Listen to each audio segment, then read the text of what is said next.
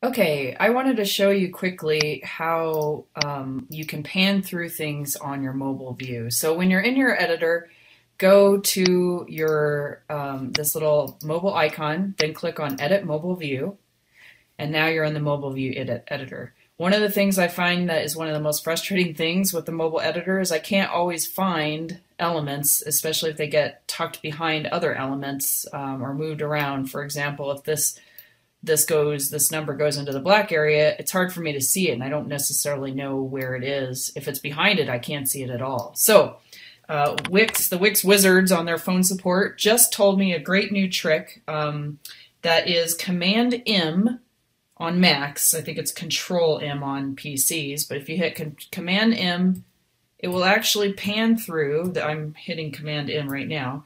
It'll pan through every single object in your mobile screen. This also works in the desktop version as well. So if you're trying to find some hidden element that got moved around or hidden, this is a really good tool. Again, Command M on Mac, Control M on PC, and every time you hit the M button, it will just pan through to the next item.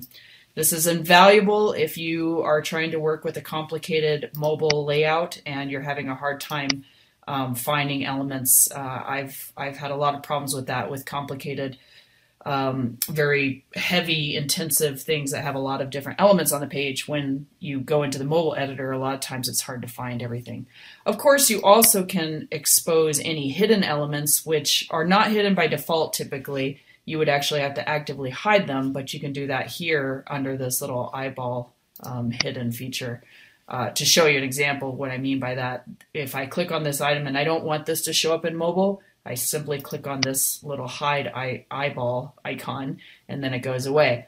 And the nice thing is if I want it to come back, I just simply go into this little menu and do the same thing. Also in your mobile editor, remember you can adjust the size of fonts. You can move things around in the order you want.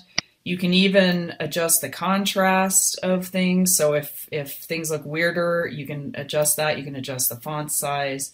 So there's a lot of good little tools in this mobile editor in Wix. Another reason why I love Wix, and stay tuned for more tips coming down the road.